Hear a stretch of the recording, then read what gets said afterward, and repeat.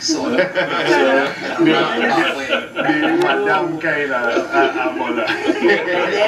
Listen, it's a movie that's going to be made here in the Virgin Islands. Is being made in the Virgin Islands, and I personally have been, you know, behind Ed and David for years and years. He says 10 years. I can't believe it's been that long. Oh, yes. Talking about this, the concept of having a movie here in the Virgin Islands. So I'll let you give the history of, you know, your efforts over the years.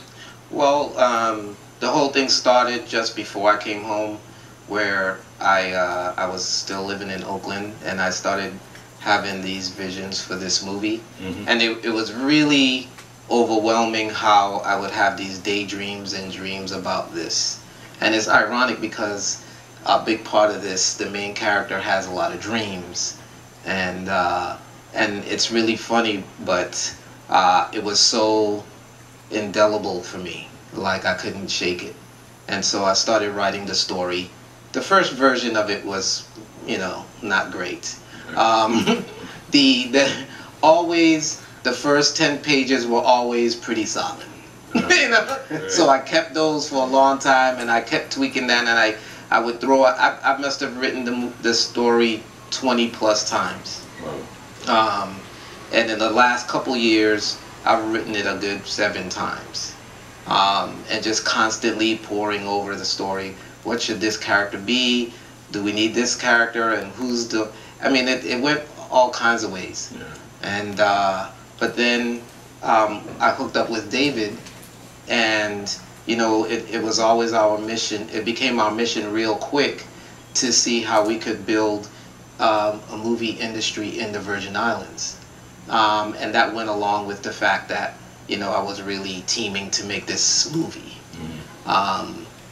And being that the film industry has always been something that the Virgin Islands wanted to sort of nurture or bring back, and all those situations, it seemed like a good idea at the time. But, and you would think that it would be, you know, like people would be throwing things at you to make this happen, but that's not really the case. But that's par for the course in independent filmmaking. It was what I had to go through with my other film, so it was nothing really new that it would be a challenge. And a challenge is like an understatement.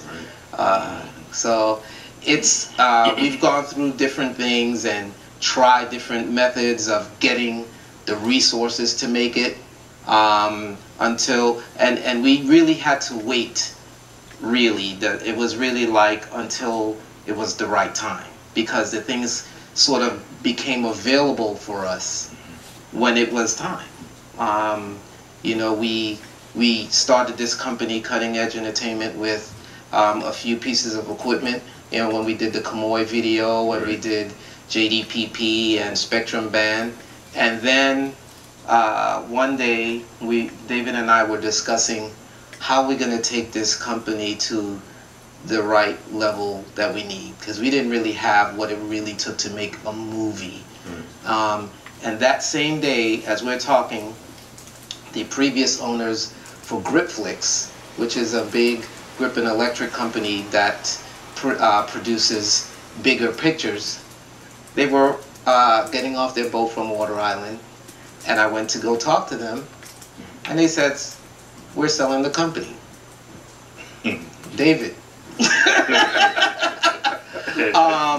Okay, I can't tell you how much they were asking for, but it was a large amount that I didn't have.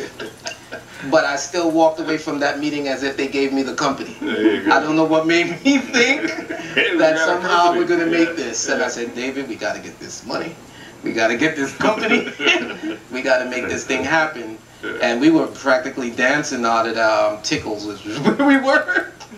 And we were like, okay. And we really believed in that this was for us. Right. And we did it. I mean, it took a long time, and it took a lot of doing, but we made it happen.